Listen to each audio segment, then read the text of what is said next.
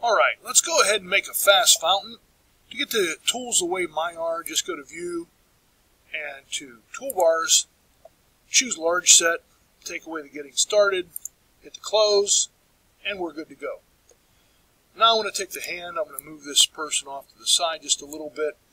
We're going to make a fountain, so we'll start with our rectangle tool.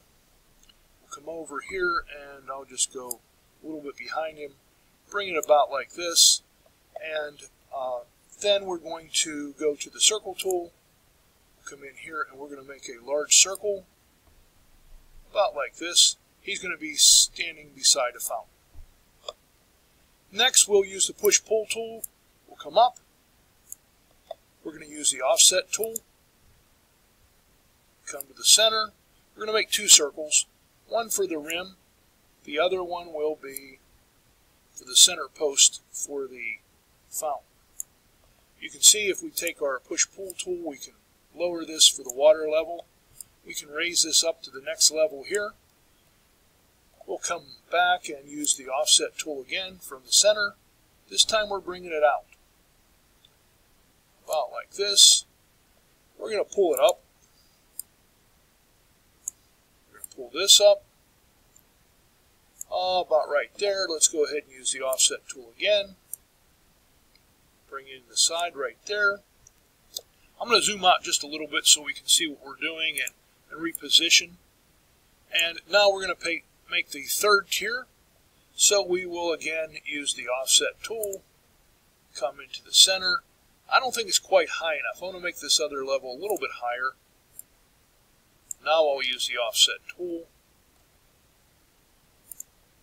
Right from the center, I'm going to bring it out a little bit. I'll call that good. I will bring this up. I actually want to bring this post up a little bit too. Actually, on the third level here, I don't really need to, so I'll leave it in here. I'll bring this up. I will close off the center area, going from one side to the other. That will close my plane. I can then erase the area here without erasing the center post. Looks like it's time for the offset one more time. Bring it in here. Now we'll use our push-pull tools. Drop it down. Drop it down. And now we're just ready to fill things in. Let's see what this looks like. We could even go on with a fourth one, and maybe this one right here on the top is maybe a bit big, but for purposes of this, it'll work. We'll go to the paint bucket. We'll come in here. We're going to choose some water first. Pick whichever water you like and add the water. Next, we're going to come over and use tile. Let's see, I think I'll put the tile on the bottom like that. The tile on the sides here, this looks like a really cool looking tile. I like that. But for variety, we'll add this. Zoom in, of course, and get your edges so that everything looks the same. The same thing for this tile here.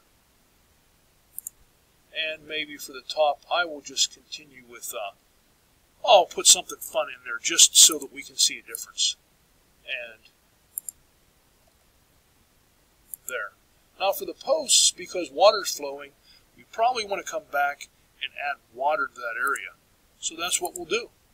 I'll use a little different color water on this area. There it is. There's a fountain. We'll call that done. Thank you.